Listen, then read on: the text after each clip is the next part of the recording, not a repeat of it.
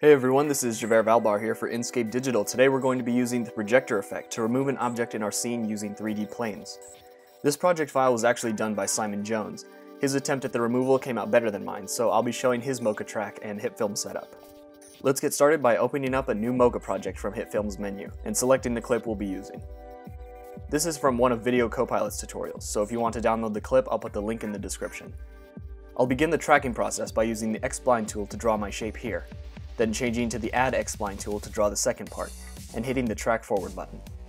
After that's done, I'll turn off the cog wheel icon for that layer so that Mocha doesn't retrack it, and the whole process goes a little bit faster. Now, something that Simon did was create a layer for Sam's head and shoulders. He did this because eventually he would track the background, and didn't want Sam's body to get in the way. By having Sam's layer in front of the background track, Mocha knows to ignore his presence in the video.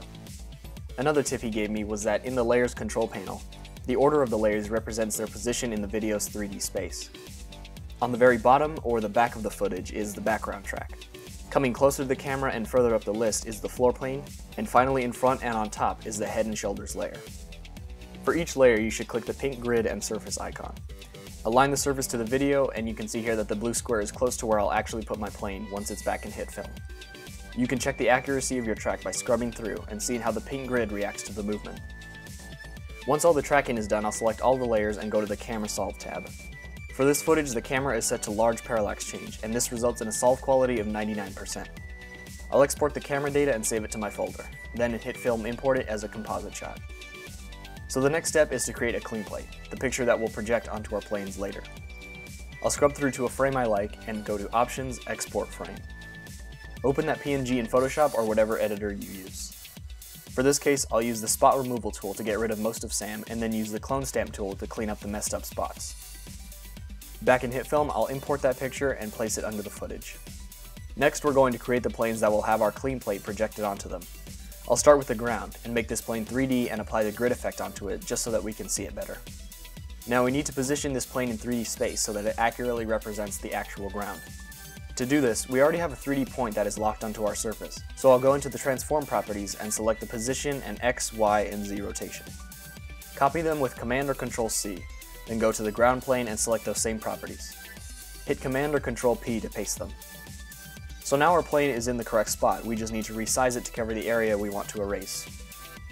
Once I'm done with that, I'll create another plane to serve as the background layer, using the same copy and paste techniques to place it in the frame. Now at this point, drag your timeline indicator to the same frame you used for the clean plate. Duplicate your camera and name the bottom one static. Then go to its properties and turn off the keyframes for position and rotation for just that camera. Next, drag the projector effect onto your planes and set the projection from to your clean plate layer, and the camera to your static layer. You should see now that your planes and clean plate move correctly to the 3D camera movement, and for the most part, your subject is completely erased. To clean this up a little bit, I'll just create some masks on each layer and feather them.